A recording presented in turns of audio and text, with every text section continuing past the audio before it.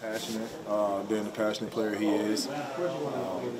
He thought I was doing something, and I thought he was doing something, and we just weren't on the same page. But I love that from a quarterback, young quarterback who's trying to win. Obviously, we hashed it out, talked it out, and we went out there and continued to make plays. Is that part of the process too, and understanding he's a young kid and I'm a veteran, and we're going to work through this because we got a long way to go? Oh yeah, of course. Will's he's a passionate guy.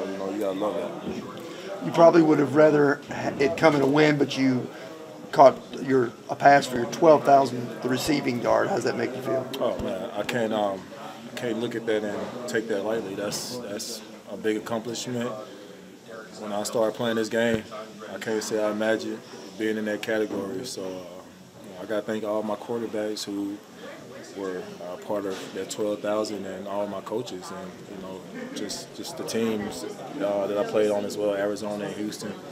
And that's something where obviously a year like this it's hard to see something good, but that's a personal accomplishment that I'm pretty sure all players and I hope all receivers want to have one day, and just blessed, man, to be able to be in that position. You guys rushed for almost 200 yards today. If you can continue to be that team, it's going to take this team a lot further forward, isn't it?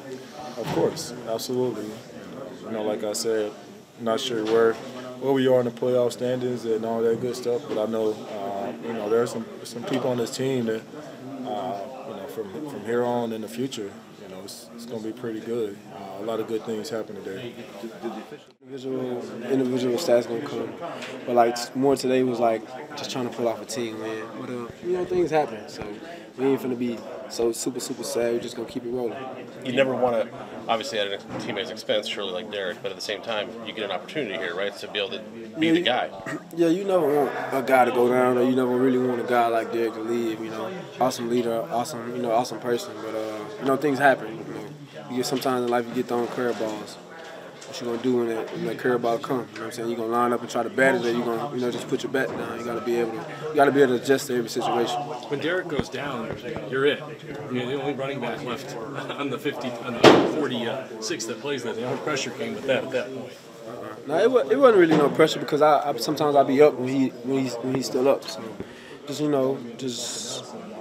just waiting on the opportunity. Whenever the opportunity presents itself, I always try to put my best foot forward. Offensively, Tyjae, is today something that you guys can maybe build on? Yeah, but it's just critical third downs, and critical certain plays. The game come down to 1 or 2 plays.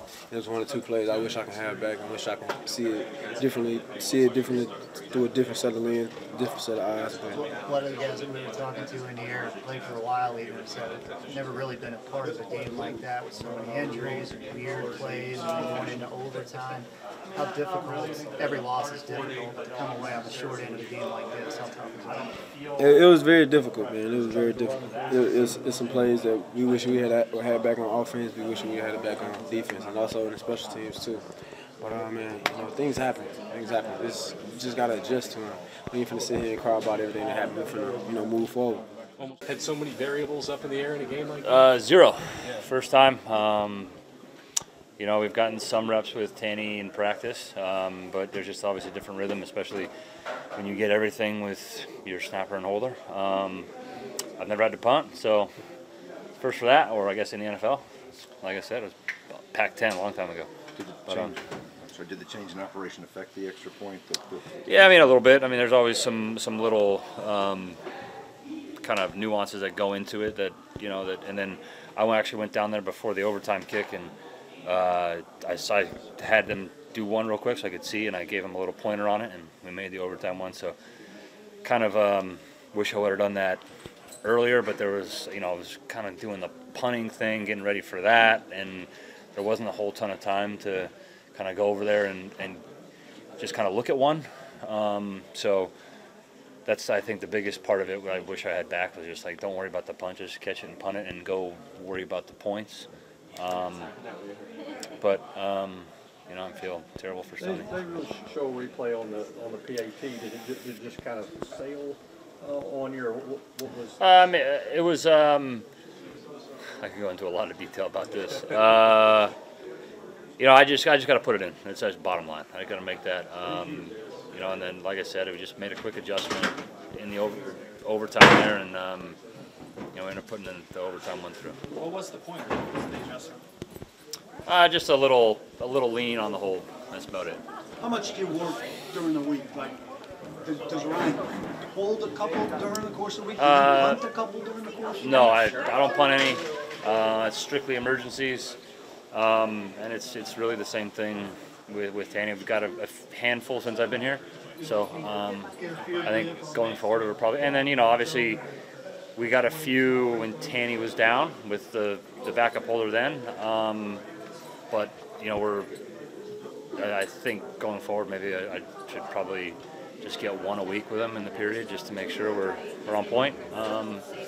You know, but then he's got other stuff he's got to take care of too. So that's tough, especially in critical moments at the end. But I was telling them earlier, it's the next man up, and that's what this league is. And you know, I'm proud of the way the guys that were able to come in and make a little name for themselves, the way they played and the way they fought.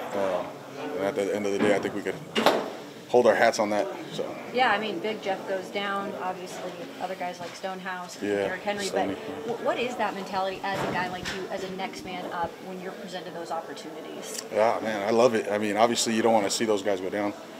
That's always tough, but I love moments like that. So, you know, to get that opportunity to go in and just help try to win the game, you know, special. So, appreciate you. What do you kind of take from a kind of game like that, going down to the last wire like that? You know, like I said, it's a street fight, and I love the way everyone battled. You know, proud of that. I think we keep building on that, and we'll be all right. Going into prime time next week, what do you guys kind of look forward to there? Yeah, prime time. You know, everyone's going to be watching. I think we're going to get back this week, you know, fix the little things that we had, you know, game of inches. You saw it today. Just the little things. We got to get the little things right. We'll be all right.